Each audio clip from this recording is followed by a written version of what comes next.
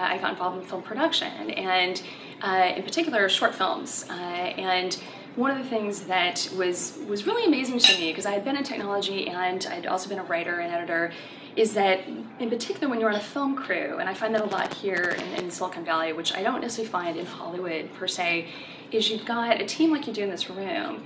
And I remember one engineer telling me, he was a grip on the film, he's like, it's the only place you can have, you know, a super creative person like an actor, let's say, the right brain, and an engineer all in the same place at the same time, and you're all working together. And I know that happens in a lot of companies here, of course, but oftentimes you're siloed, you know, with offices and departments and things like that. And so I want to encourage you guys, I'm kind of more right now, more on the literal, you know, kind of storytelling side, is to kind of become a part of it. Even if you're really techie and you don't consider yourself a creative storyteller, you can be part of that here in the Bay Area. And so Sheridan and I, together with a couple co-founders, we were involved in a group called Film Angels, who was trying to connect a lot of people in Hollywood and here too with angels to kind of make these stories happen, and a group called the Institute for International Film and Finance. And we were finding that, you know, unlike Hollywood, you don't have an infrastructure here where you can actually meet and greet and tell stories and pull things together. And I know Jenny Lynn, for example, is doing stories on TV, and Shama here has helped us at the Irish Institute, you know, kind of tell those stories as well. And the thing that's amazing about the Bay Area is it is so rich in content providers, but also the technical side of things, and you really don't have that. I know it's a stereotype, but you don't have that in Hollywood. And so we are working a lot with Marin County. You've got the Kerner folks up there, who are all these animators. There are about 200 of them that used to be model makers, for example. Folks, it used to be Disney in Novato, 300 animators up there that are no longer working because they don't have jobs. And we were finding all these folks that really needed work, but they were talented. If they're like, you know, Howard and other folks where you've got a day job in the technical field, you might be a musician on the side or an artist, and I find a lot of folks, particularly that are technical, who have that with you, and or David. And so what we decided to do was found, you know, an organization. It's not necessarily nonprofit yet, but it's called Renaissance San Francisco Bay Area, and its mission is to, you know, originally Sheridan was actually the brainchild of this, where to get kind of the Medici model, where you're finding these Michelangelos and Da Vinci's and such, and hopefully maybe getting the angels and the VCs here and other folks, maybe it's crowdsourcing or crowdfunding, you know, to you know, get some funding to these folks so they can actually no longer be starving artists and get out there, and even if you do it on the side, you know. So that's kind of what we're all about, and trying to find those storytellers and such. And at the same time, the fabulous thing that's happening kind of at the same time is this convergence of transmedia, where you have a lot of technical things happening. You've got storytelling that used to be traditional. I used to be in book publishing. I worked for Dave Eggers. I don't know if you guys are familiar with 826 Valencia and the wonderful things they're doing there. And you know, things used to be traditional. If you wrote a book, you wrote a book. If you told a film, you did that.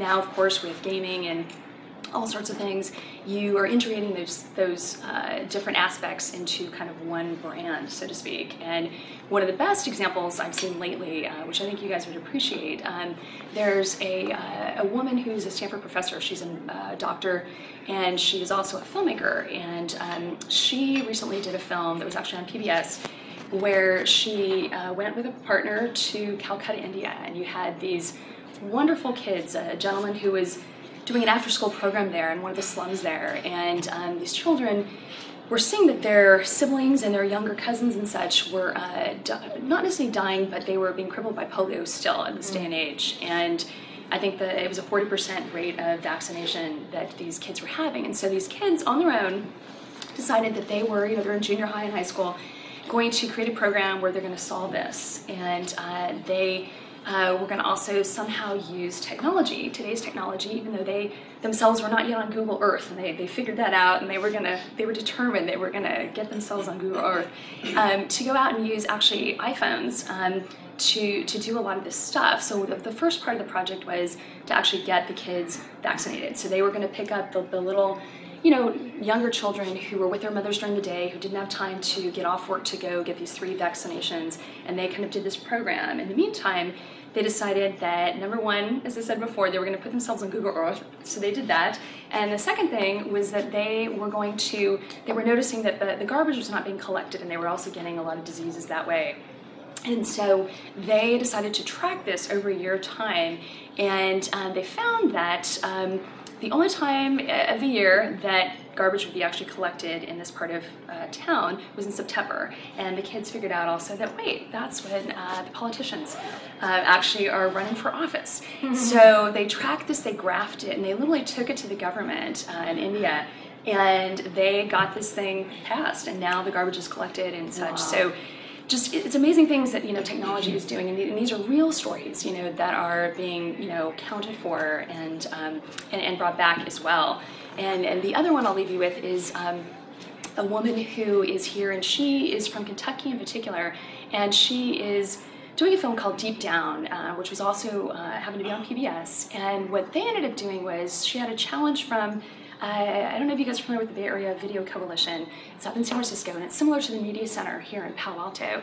And to do a project that was essentially inspired by a documentary, but had, kind of a transmedia arm to it. And so she got some game developers together and decided, they were dealing with essentially the mountaintop mining in Kentucky and how that was affecting their environment and such. Dramatically, and as it so happens, which I didn't realize, I think half the energy in the US that's consumed is from the Appalachian Mountains. And so it really truly is an American story that we don't necessarily know about, per se. And so they decided to do a game on Second Life. And this game was a very sophisticated game and ended up being actually, kind of part of the movie too. But the beautiful thing about it, and what I want to put out to you guys and see if you can do different things, because I know for NASA you guys are working on different things and different people trying to get different things done, is to kind of use storytelling to reach out to different audiences that you normally wouldn't be able to get reach from. Because this particular documentary filmmaker was like, most people do not want to see my movie. They're not interested in Kentucky per se if they're from around here. It's a dry subject. Maybe on Capitol Hill, they're interested in, mining and what have you, and the effects of that. But she said, it was phenomenal how once they went to the gaming side of things, for educational purposes, it was, once people saw it on PBS, they disseminated it across the United States. Kids are now using these avatars to actually go in and simulate as if they're in that town, and how things and resources are working and how it really affects them, and again, using it as an educational tool. So, again, I leave you with that, and we'd love to hear, your personal stories and, how we can help you or how we can help each other, with storytelling in the present day.